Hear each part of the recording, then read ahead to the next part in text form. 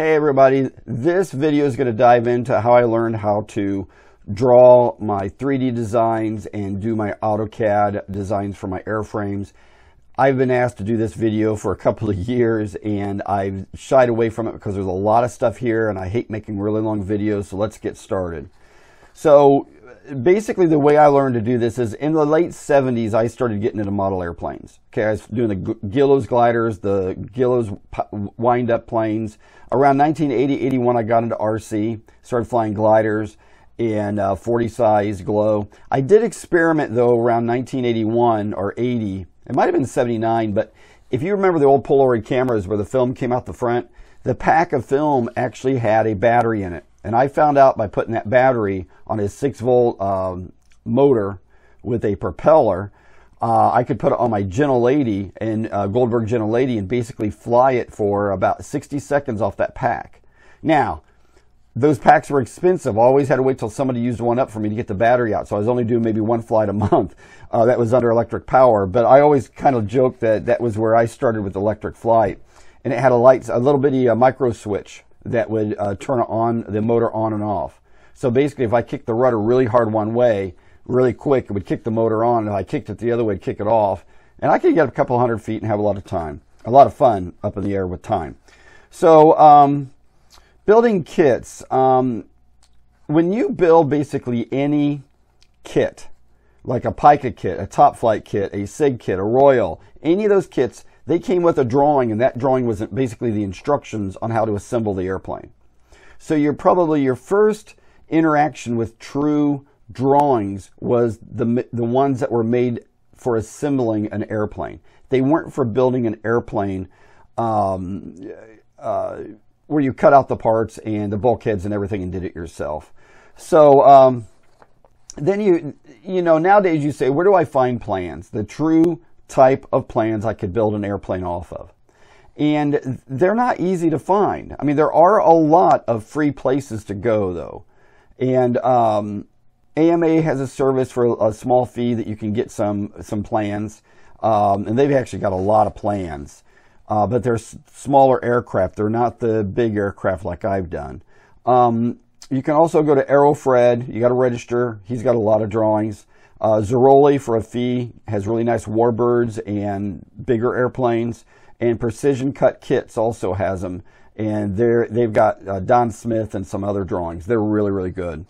But when you think a minute from building from plans, what have you actually built from from drawings? What have you built from drawings in your life? Plastic models are actually built from drawings that are used for assembly. You know, the Zeroli, Don Smith, all of those, the Top Flight, all of those, you've actually done it already. But let's say you want to make those plans. So how do you make plans like I've learned to make? And keep in mind, I've done all of this without a day of college. I've just totally taught myself all this stuff. So the way I did it was I started with sketching. I'd buy trace paper. I would lay it over plans that I had, drawings, and I would sketch out the pieces. And then I could take that and put it on like an opaque projector or overhead projector and shine it onto a wall, move it away from the wall and make it bigger, and I would trace it. And that's how I did my very early ones. That's how I taught myself how to draw plans. And it was with a number 2 pencil. I had a really cool plane called a Shoestring Stunner, which was a control line plane. And I wanted to make a bigger version because it was made for like a 20 size and I wanted to put like a Fox 35 on it. And I did exactly that. I traced it with trace paper and then I went into an overhead projector and projected it on a wall and made it bigger. But I knew one day that I would have to learn AutoCAD because it was, I mean, this was 15 years ago. It was really starting to get some momentum. And I bought a software called IntelliCAD. And IntelliCAD gave me the ability to draw the airframes like many of you have seen me draw before. And it's not around anymore. It's extinct. It's gone. It was I think $65 for a one-time purchase and you owned it. Keep in mind, most good AutoCADs, you're going to have to invest something in it to own it. There are some free ones out there that work pretty decent, okay? But for me, the type of drawings I do, I needed a good drawing platform, both in 2D and 3D. Then my first 3D software was 3ds Max 5, which is 15 years old. And it might be older than that. It might be 18 years old. I was lucky that I got a free version of that from a college student that had one of the college licenses for it. And that's how I learned how to draw 3D, with the 3ds Max. There's also DraftSight, which is made by Dassault Systems, the same people that do SolidWorks. It's about $99 a year, so that is an investment. Okay. Compufoil is how I design all my wings and everything. So with Compufoil, you're going to pay $39 for the base program. When I got all the add-ons, it was about $75, and you own that forever. It's a one-time purchase, okay? AutoCAD LT is what I use now for all my drawings.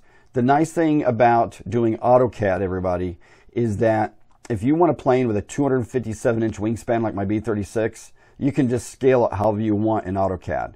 When you're working with real physical drawings and going to Kinko and asking them to blow them up, it's hard to blow an airplane up to 257-inch wing. Okay, it's best to design it in AutoCAD, and then you can print it on a 42-inch wide large format plotter.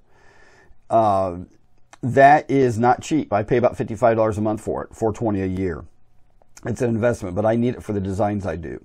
Then you have Fusion 360. There is still a free version for modelers, though some of the add-ons you need will push you into the version that you need to purchase. So you can still do your step files and your STLs so that you can do your 3D stuff, because as you know, I'm in love with doing 3D models of engines and all kinds of stuff. But I pay $60 a month, which is $332 a year for my Fusion 360. So between the two of those right there, I'm up to about $750 a year that I pay for my CAD programs. I know that's not cheap. Not all of you can even begin to want to invest in that. That's just what I'm doing.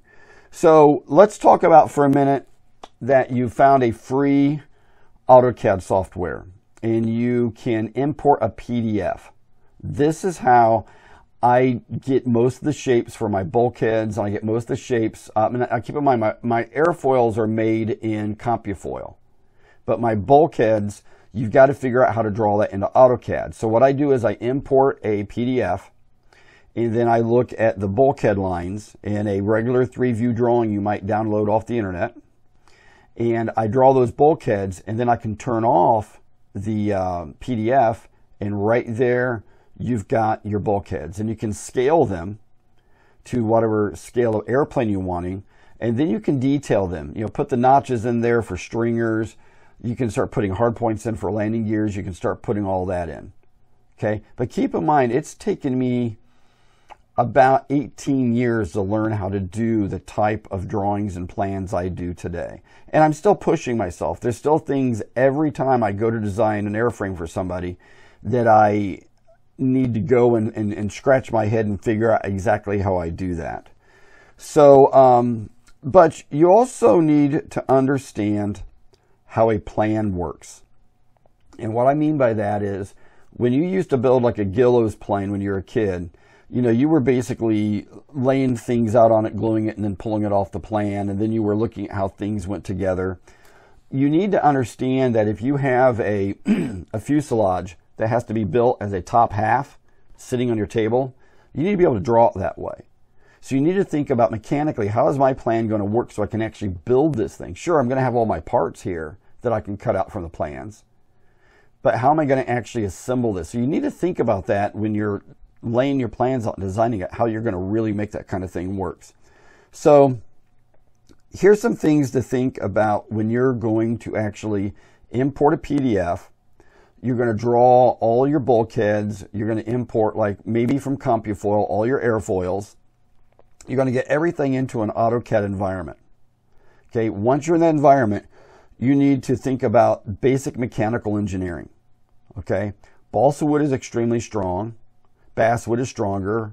Hardwoods are really strong, and plywood is strong.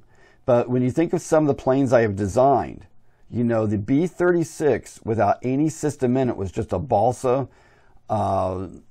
skeleton. It only weighed 17 pounds with a 257-inch wing because I used a lot of carbon fiber in the right places. I used virtually no hardwood in it. There was some plywood and some bulkheads, but it was basically almost all balsa wood, probably 75% balsa wood.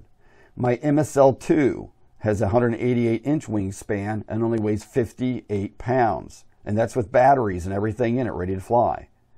So that airframe empty was around 21 pounds.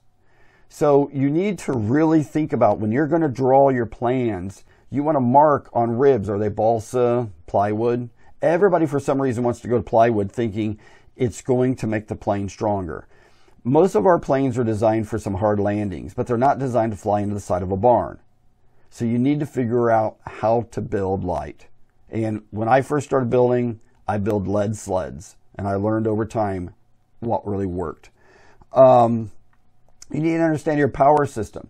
If you're going to put a big, heavy vibrating gas engine in a airplane, it's going to have to be a lot stronger than if you're putting an electric motor. That's one reason I love electric. They don't shake apart. Very few of my electric airplanes have firewalls thicker than 1/8-inch light plywood because there's not all that vibration. You need to understand basics on how landing gear is going to work and how you're going to put the hard points and make it all fit into where your spars will go. I built a B-29 one time where the designer completely put the spars in the wrong spot. So you actually had to cut the spars and build basically strengthening blocks around where the landing gear went up. If he would have moved the spar forward 3/4 of an inch, it would have never had to been cut. So think about where your landing gear is going to go and where your spars have to go. And then you need to think about, how am I going to put a radio in this airplane? So as you're drawing, keep in mind, when you start with that PDF and you outline everything and you pull that off, turn the PDF off, you've only got probably the first 10% of that drawing started. You're putting in the stringers, putting in the spars, putting in everything else is what takes the meticulous time to do drawings. Now, if you're just wanting to take a 50-inch airplane off the internet, the drawings, and make it 100-inch, go to Kinko's and just have them blow it up, okay? Just enlarge it. But if you're wanting to learn to draw in CAD and all those things, it is going to be some dedication that you're going to have to really put into it. But I tell you, it's totally worth it. When you think of some of the things I've learned to design, and I'm just the average Joe here, okay? I'm just like any of you, that if you want to put the time into it, and it's an hour here or there. It's not every night 2 hours to learn how to do this, people. It's really not. So one of the last things you need to think about, actually before you even start, when I go through all this, the last thing I want to talk about is, what are you going to build the airplane out of? Is it going to be foam? A lot of cool foam airplanes out there. A great friend of mine who passed away, John Morgan, built some of the most beautiful warbirds all out of foam. Very little wood, except like the landing gear block and maybe the firewall. Everything else is styrofoam, blue foam. Are you going to do a hybrid where you've got foam sheeted with balsa wood and some fiberglass? Are you going to do an all fiberglass fuselage from a plug? You need to think about all these, because when you're designing your fuselage, if you're going to build a plug, all you have to do is build those bulkheads so you can build a plug, and then you're going to build bulkheads that hold like the spars to the wing or the horizontal stab spars, things like that. And then where do you learn this stuff? On the internet. And I know everybody jokes about, oh, they went to Google and think they're expert. You can become an expert off YouTube right now. I'm telling you, you really can. If you follow a guy named Lars Christensen, who is on YouTube teaching Fusion 360, I would have never mastered Fusion 360 with my motors and everything if it wouldn't have been for me following the first month I had Fusion 360 and Lars. He had 4 or 5 Fusion 360 for beginners, and they are awesome. AutoCAD, there's everything on YouTube. Just type in AutoCAD for Dummies. If you want to learn SolidWorks, type in SolidWorks for Dummies. It's all out there, people, and it's really, really good stuff. So what I want to do is just recap really quick here, because I know we covered a lot of stuff. And look, I know this is intimidating as hell. It really is, because people think, I can't afford to do that, or I can't invest this. Anybody can learn to do this, and there are ways to do it without hardly spending any money. You know, there are free AutoCAD programs out there that will help you enough to start learning how to actually draw in a 2D environment. So real quick, let's recap. I started in the late 70s, 80s messing with model airplanes, so I knew how they were built. If you've built from a kit of any kind, even a plastic model, you've seen drawings which are instructions, but those are really plans. You can go to different plan services and find plans and download them, and you might not even need to make yours. But if it's a 50 to 60 inch plane and you want to double it, go to Kinko's, copy it, and blow it up. Building from like a Zeroli plan and stuff like that, you're not doing your own drawings, but if you want to be able to do those type of Zeroli drawings, you're going to need to learn to do AutoCAD.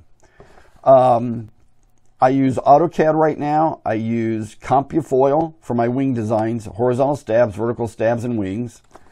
I use AutoCAD LT and Fusion 360. And go to the internet and learn these things. I hope you find this informative. I hope this made sense. I know people have asked me to actually do how-to videos, but to be honest, they're already on YouTube. You don't need to watch me spending time drawing one of my planes, because I'll tell you, one of the things that is really difficult for me is I never get done. And if you're a designer, you know exactly what I'm talking about. You just keep tweaking and tweaking and tweaking. And somewhere you just got to say, for God's sakes, it's good enough. Start cutting wood, let the sawdust fly, and build your airplane. And I will get a drawing 90% done and then mess around with it for 6 more months. And I really don't need to do that. I need to just commit to say, hey, your drawings are good enough. Go make your airplane. Okay, so I hope you all find this great and informative. If you like it and you love it or whatever, like and subscribe on my YouTube. Send me a message through YouTube if you got any questions or need any help on this stuff, and I'm here to help. And you have a rocking day. Be safe, everybody, and take care. Bye-bye.